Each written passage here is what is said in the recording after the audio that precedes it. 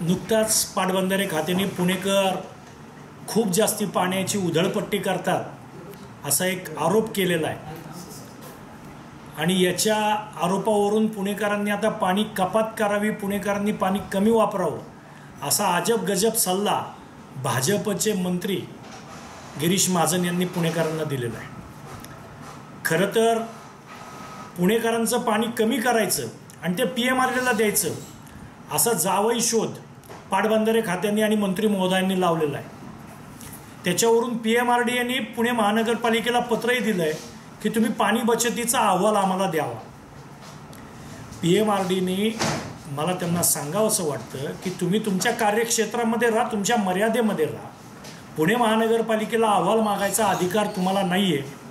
पुणे महानगरपालिका ही स्वायत्त संस्था आहे आणि पुणे महानगरपालिका जे काही उपाययोजना करते ते उपाययोजना पुणेकरांच्या हिताच्या असतात। त्याच्यामुळे पुणेकरांना तुम्ही अशा पद्धतीने काही मागून त्यांचं पाणी पळवायचा प्रयत्न एमआरडीने कृपया करू नये।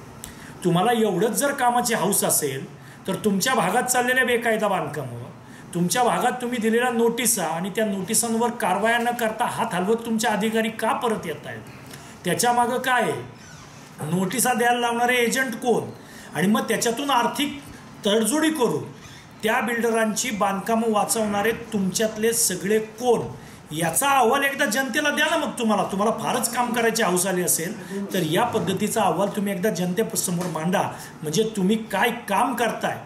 कारण सर्व जनता बघते, रोज राजरोजपणे तुमच्या हद्दीमध्ये अनेक बेकायदा बांधकामं उभं राहत आहेत, मोठ्या मोठ्या बिल्डिंगी उभ्या राहत आहेत, तुमचं त्याच्याकडे लक्ष नाही आहे। तुम्ही नको त्या गोष्टी करायच्या मागे पळताय आणि स्वतःच्या जबाबदाऱ्या झटकताय हे यातून स्पष्ट होतंय। त्याच्यामुळे तुम्ही पाण्याच्या पुरवठ्याच्या बाबतीत पुणे महानगरपालिकेला अक्कल शिकवायचा प्रयत्न करू नका।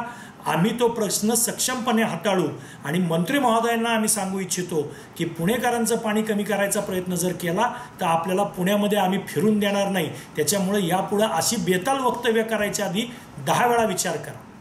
एका बाजूला पुणेकरांनी तुम्हाला भरभरून दिलंय, भाजपला आमदार दिले, खासदार दिले, मंत्री दिले, महानगरपालिका दिली, तरीसुद्धा आम्हाला या गोष्टीचा खेद वाटतो।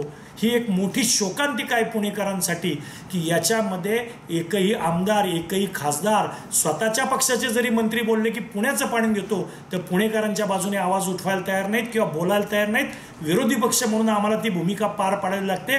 पुणेकरांच्या बाजूने कायम राष्ट्रवादी काँग्रेसच उभी राहते। कालवा समितीचे प्रमुख प्रत्यक्ष पालकमंत्री आहेत। पालकमंत्र्यांनी ठणकावून सांगायला पाहिजे होतं की पुणेकर पाणी वापरतायत, काटकसरीने वापरतायत। मागच्या वेळी दुष्काळ होता त्यावेळी याच पुणेकरांनी अत्यंत संयमाने पाणी वापरलं होतं, परंतु याचा विसर दुर्दैवाने सत्ताधारी भाजपला पडलेला दिसतोय। कचऱ्यात पैसे खायचे, टेंडरमध्ये रिंगा करायच्या, याच गोष्टीत ही सगळी मंडळी अडकून पडलेली आहेत। त्याच्यामुळे आता यांना पुणेकरांचं काही सोयरंसुतक राहिलेलं नाही आणि पुणेकरांवरती यांचं लक्ष नाही।